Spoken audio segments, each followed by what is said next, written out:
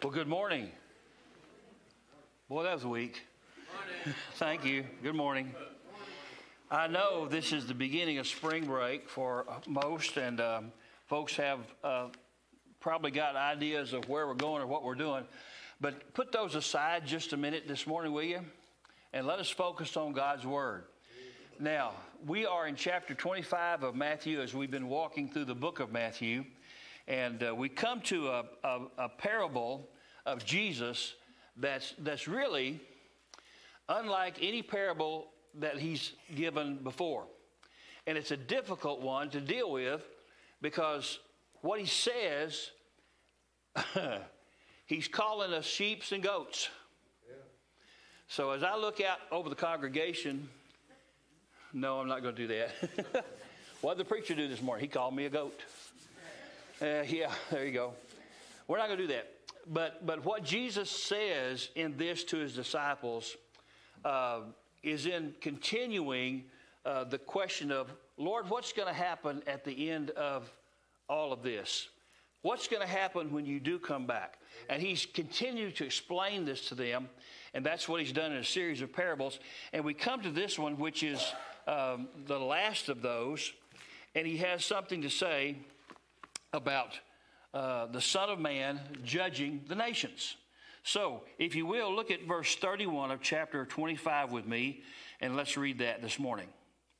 When the Son of Man comes in his glory, and all the angels, holy angels with him, then he will sit on the throne of glory, and all nations will be gathered before him, and he will prepare them separate them one from another, as the shepherd divides his sheep from the goats. Now, you got to know a little bit about something about shepherding to understand what he's saying here. Does anybody ever had any goats? You had goats? I know you got goats. You did have goats. You've had goats? No? Anybody else had goats? Who raised their hand? You had goats? Okay. One thing about goats, they smell. Yeah, they know. They smell. Has anybody ever had any sheep? Sheep? You had sheep? Do they smell like goats? It's different, but it does. Okay. I know nothing about sheep. I know nothing about goats except for what I read. And so what you're going to get today is what I read in a book, not what I know personally. Well, except for maybe one goat. We ate him.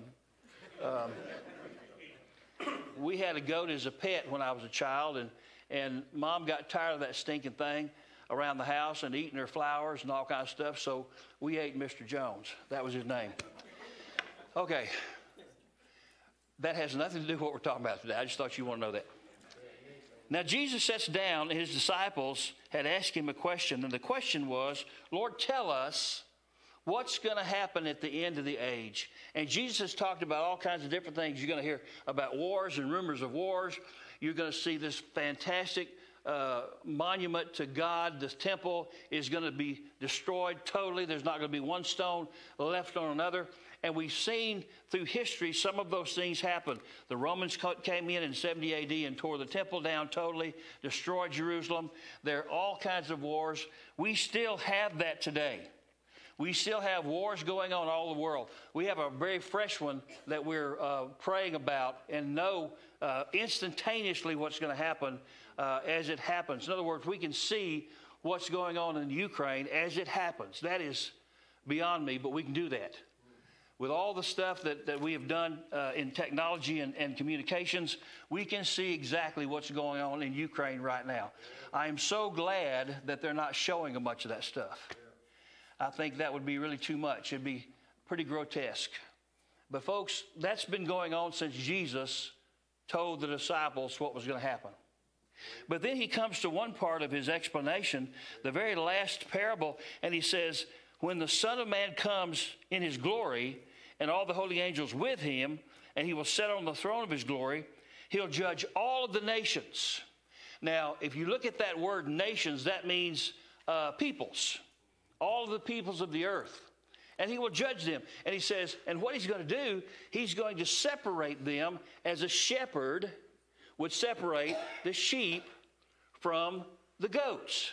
Now, I understand that in Jesus' day, They ran both of those together. They ran together. They were all together. They were mixed in together. But there's some things about goats and sheep that we need to understand before we go on. Sheep produces wool. Some of you may be wearing some of a sheep today. If you have wool on, you're wearing a sheep, part of a sheep. Sheep follow a shepherd. They have to have a shepherd. They graze on grass. They are naturally animals that group together. Even if they didn't have a shepherd right there, they would group together. They're that kind of animal. Now, goats, on the other hand, they produce milk. Anybody have goat milk? I don't think it's very good, but they produce it. Goat's milk, goat's cheese, and hair. You ever heard of an Angora goat? That's the guy we get the sweater from, the Angora sweater. But they produce that, unlike wool. But a goat goes wherever he wants to. You can't shepherd a goat. They go wherever they want to, whenever they want to. Matter of fact, the shepherd has to follow them to make sure they don't get in trouble. And then a goat is naturally anything but a group animal. He will go his way. He will do whatever he wants to do. I was watching a little clip of some baby goats, little bitty baby goats. And I tell you what, one of them in the 5 was just, I don't know, he must have had sugar or something. He was hopping everywhere. He was even jumping on top of the other little goats and knocking them down. And the caption was, he's a little ADA. So I don't know, but they're cute to watch. But there are differences between goats and sheep in nature. Their DNA is not the same. They're just different. And so Jesus said, I'll use an example so you'll understand what I'm talking about. But when he does this, he gets a little deep.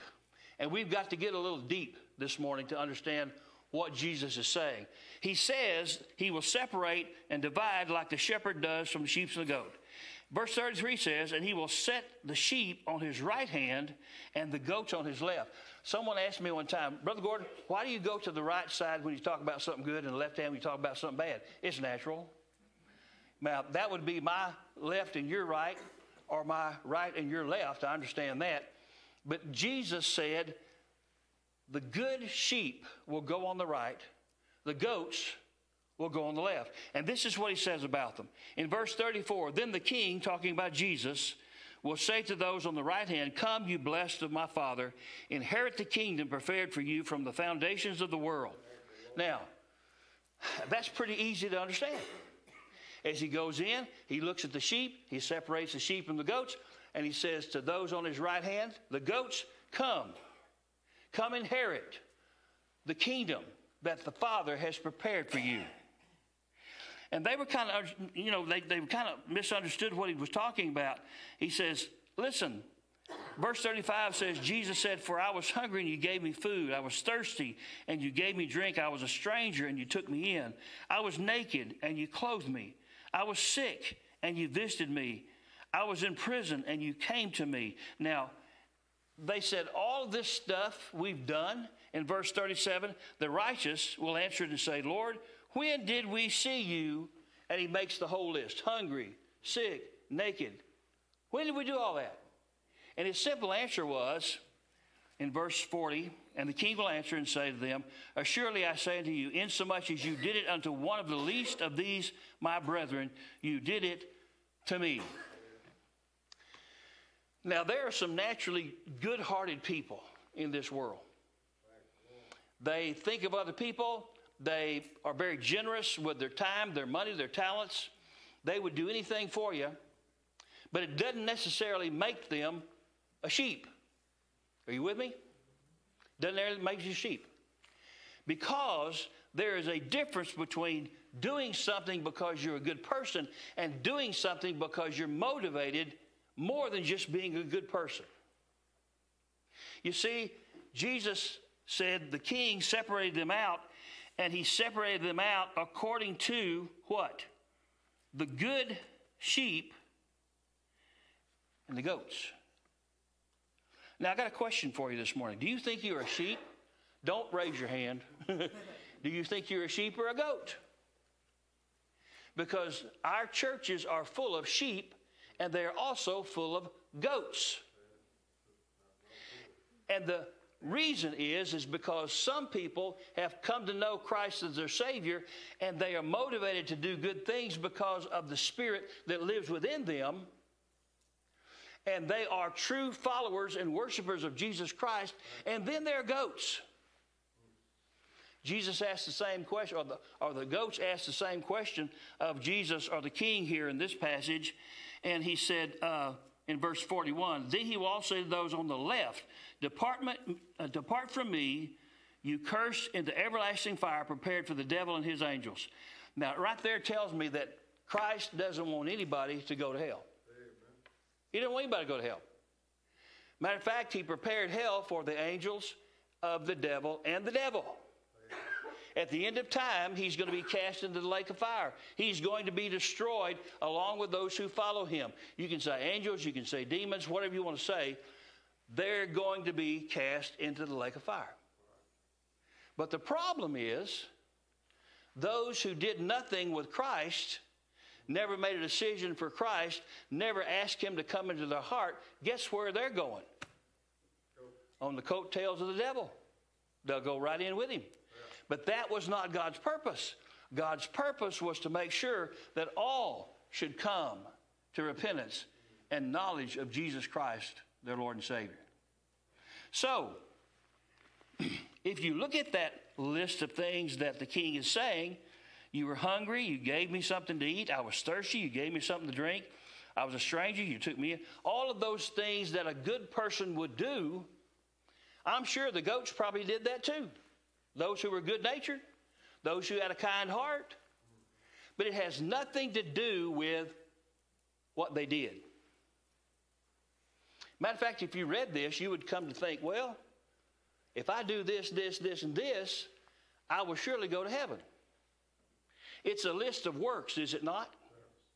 Well, we understand, though, through God's Word, that we are not saved through the graces of our own, but by the grace of God and the faith we have in his grace through Christ Jesus.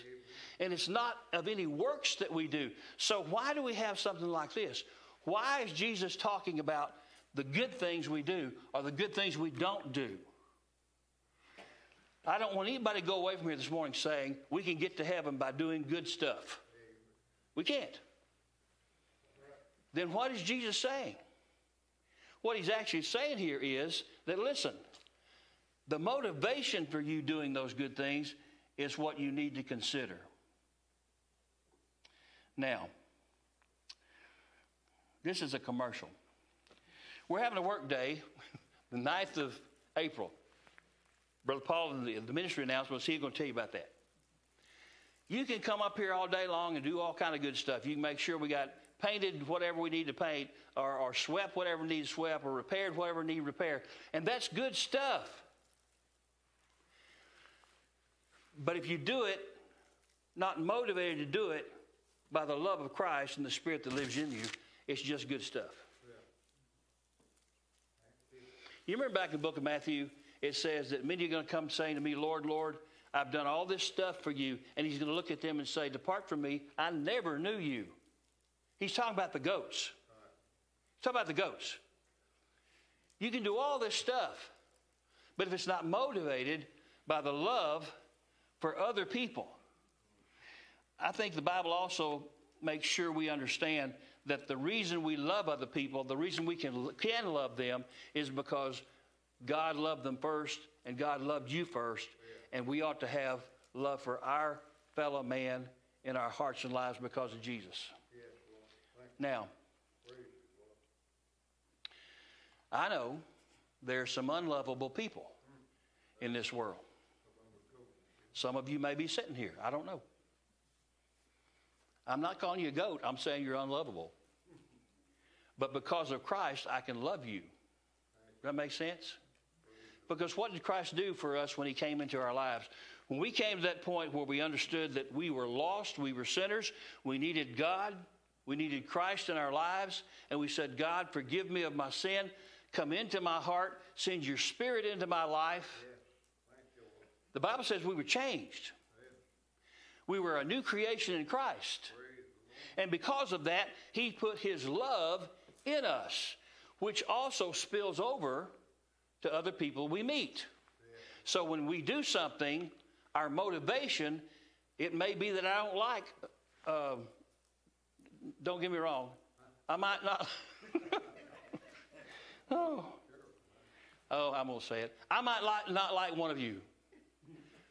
But because of Christ, I can love you through Christ. And I can learn to like you and love you like Christ does. I could not do that of my own. Now, a goat can do a good job of pretending, but they cannot do it and be motivated for the right reason. Sometimes goats are motivated to get their own way. Sometimes goats are pretending so that they can get glory for themselves. Sometimes goats pretend all of their life so people will look at them and say, surely that person is going to be with Christ. But you see, it's not about it's not about the things we do. It's the motivation for those things. And so when Jesus gives the example of the sheep and the goats, he says to the disciples, listen, it's not about the things you do, but it's about the motivation for doing those good things. Turn over to 1 Peter with me. 1 Peter. 1 Peter chapter 1. Let's see. Verse 22. Since you have purified your souls in obeying the truth through the Spirit, in sincere love of the brethren, love one another fervently with a pure heart, having been born again, not of corruptible seed, but incorruptible, through the word of God, which lives and abides forever. Hear what that said? He says, since you have purified your souls in the obeying of the truth through the Spirit. In other words, you have obeyed the voice of God who says to you, you're a sinner, you need to come to repentance, and when you do that, I will place my Spirit in you. We are to do what? We're to love the brethren. Now, back over in Matthew, when the king starts talking about his sheep, he said, these people you've done this for, you did it unto the least of my brethren. You've done it to me.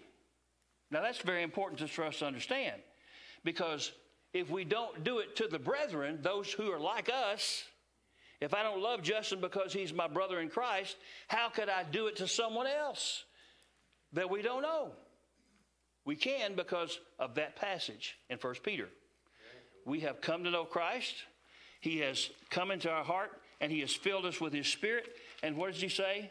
He says he has been born again, not of corruptible seed. Anything born of this flesh is corruptible. Anything born of the Spirit has been made perfect in Christ.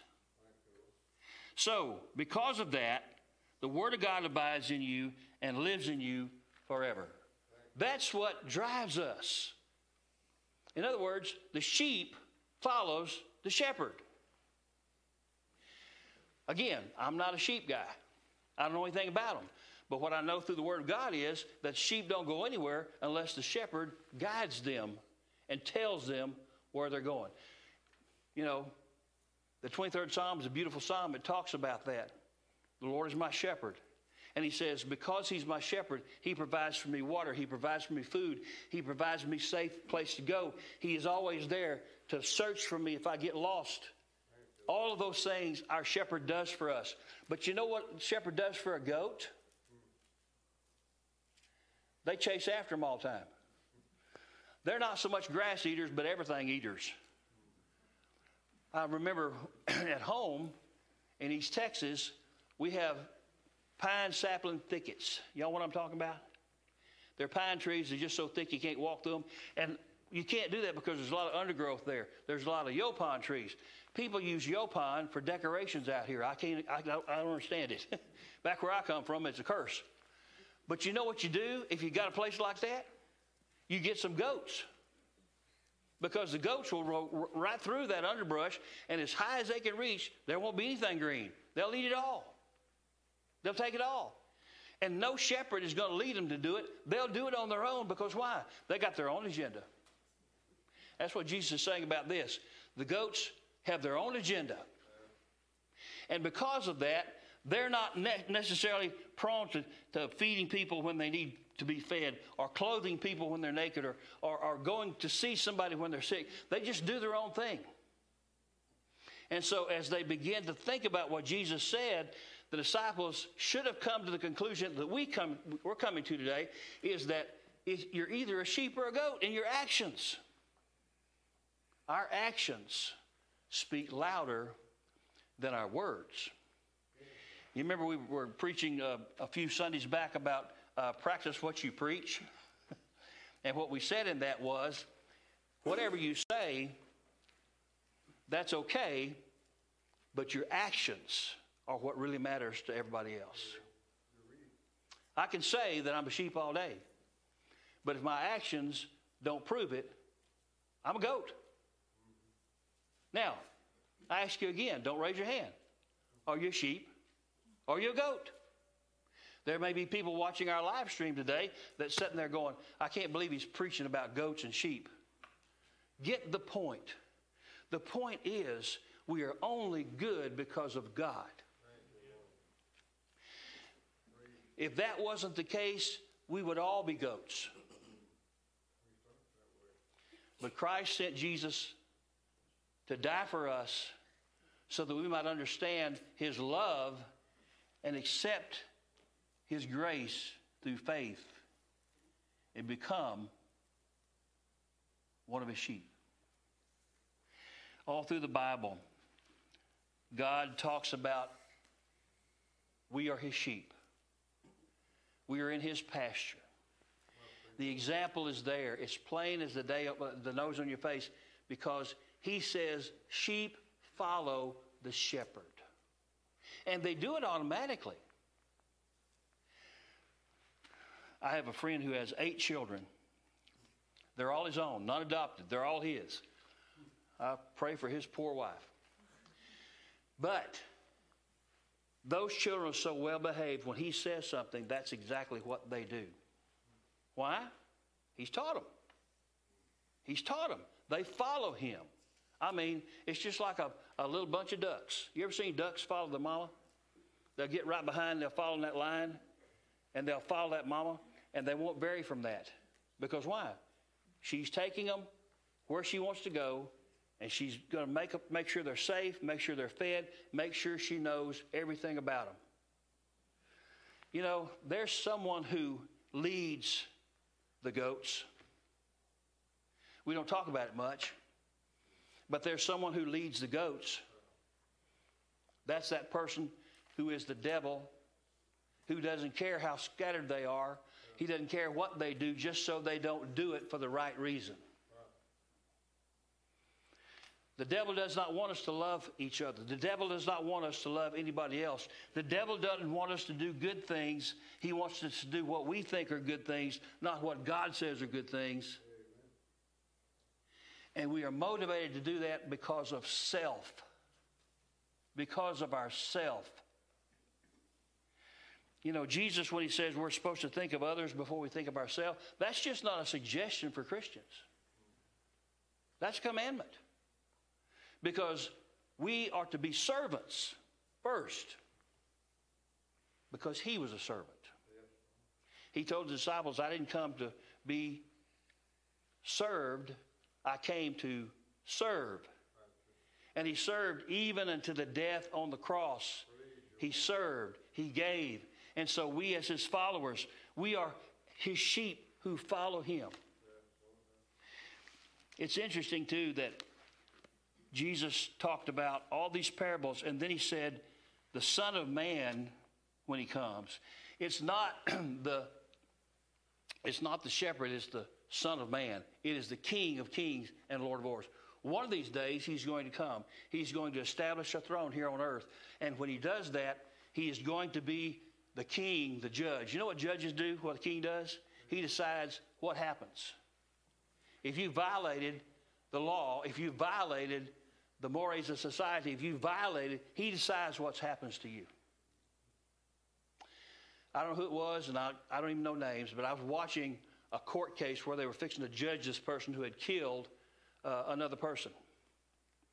And she stood there, and the judge said, you're guilty of this, you're guilty of this, and so we'll sentence according to the jury tomorrow. She was convicted of first-degree murder and some other charges. And when they read the verdict was guilty on all charges, and the sentence was 16 years in prison. Now, 16 years for a life. That's how corrupt our society has become. Because it used to be, if you killed someone, you gave up your life. If you did it with malice, you gave up your life. But nowadays, I can just see the devil just sitting there smiling.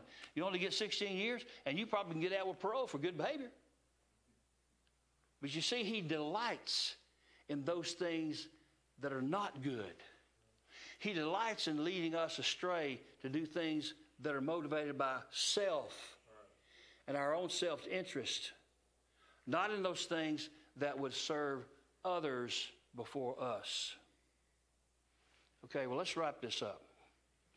Jesus, in the 45th verse of that passage in chapter 25 says, then he will answer them saying, assuredly, I say you, as much as you did not do it to one of the least of these, you did not do it to me. That's when the goats ask him, when did we do this, Lord? And they said, well, you didn't do it. That's the point. You didn't do it.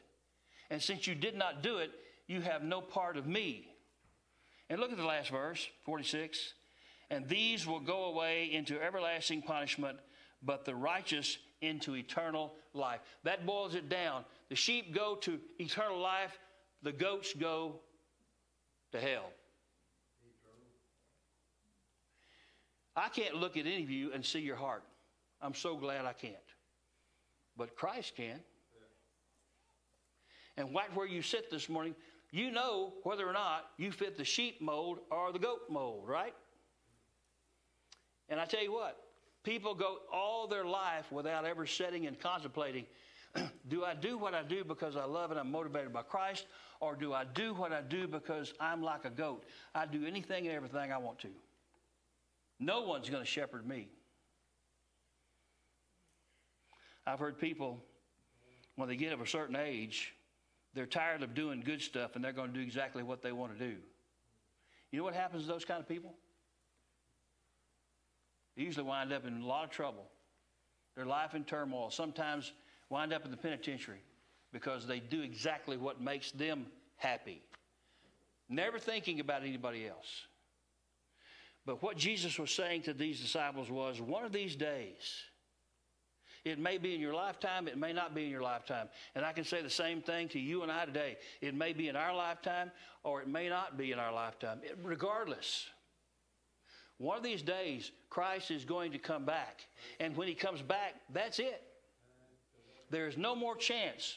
There is no more time. There is no more earth as we know it. It will all be run by Jesus Christ the King.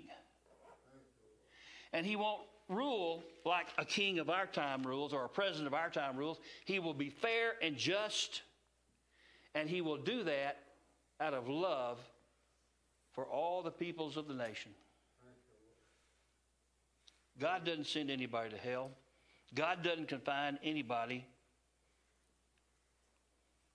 It's the person himself that does that. Get personal this morning. The personal thing is this. Are you motivated to love others because of the love of Christ that lives within you? Because if you don't have his love within you, you can't do that. No matter how hard you try. I had a real good friend. He's still a good friend today. He's a Christian today. But he told me, he said, Gordon, I do what I do because that's what I want to do. I said, but you're thinking all wrong. If you do what you want to do, there's going to be somebody out there that you don't love. You need to love them in spite of what you think. And you can't do that by yourself. Think about the person you've had the most trouble with in your life. Not me or your wife or not that kind of person. But the person that you have run into and you just can't stand them. Left to ourselves, It's impossible to love them. But because of Christ who lives in us, we can love them and we can pray for them and we can pray for their salvation with the love of Christ. Why? Because they're a goat. And you can do this today. They're a smelly old goat. They go where they want to do. They do what they want to do. No one can lead them, but they desperately need a shepherd. Aren't you glad we have our shepherd? Aren't you glad that we've already settled that in our lives as Christians?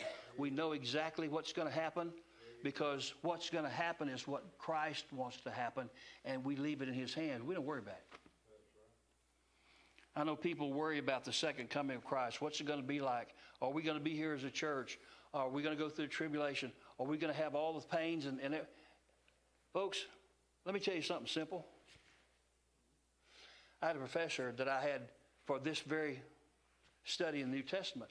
And we got to this passage, and I said, Dr. Simmons, do you know exactly what's going to happen? He said, no. I don't think anybody knows exactly what's going to happen. Well, as we study this, it gives us a little glimpse, doesn't it? He said, sure it does. But I want to tell you something, Gordon, and I was probably all of 19 years old. I want to tell you something, Gordon. It's going to happen just as God wants it to happen. And if we know Christ is our Savior, we don't have to worry about that. I know people who love to study the book of Revelation. Revelation is not, it's interesting, but it's not the be-all of everything. It's going to be what God says is going to happen. And I don't need to know that. Remember that watch I told you about a couple of weeks ago? I know how to tell time, but I don't know how it works inside. I know what God says is going to be true. One of these days, Christ is going to come. And I have faith and trust enough into him to know that he's doing what he does for my good. And for all of those who put their faith and trust in him. So the question is, are you a sheep or are you a goat? If you're a goat, there's still hope. You know why? Because Christ has not come back yet. So there's hope today. If you want to turn away from that life and come toward Christ and be a part of the flock, you can do that. And I'm talking very agrarian, I know that. But that's what Jesus told the disciples. They understood that. You can become part of the flock. You can have a shepherd. You can have direction. And you can know that the end of everything is going to be okay because it's secure in him. So, I've got one statement I will read, then we'll quit. If what your life says you believe differs from what your mouth says you believe, God's not in it. Let me read that again. If your life says what you believe differs from what your mouth says you believe, God's not in it. Because see, folks, even when we know Christ, even what we say is going to come out in what we do. That's a good test. That's a good test. It's like a friend. I'm your friend until I need something. And that's not a true friend at all, is it? If you can't provide it for me, you can't be my friend anymore.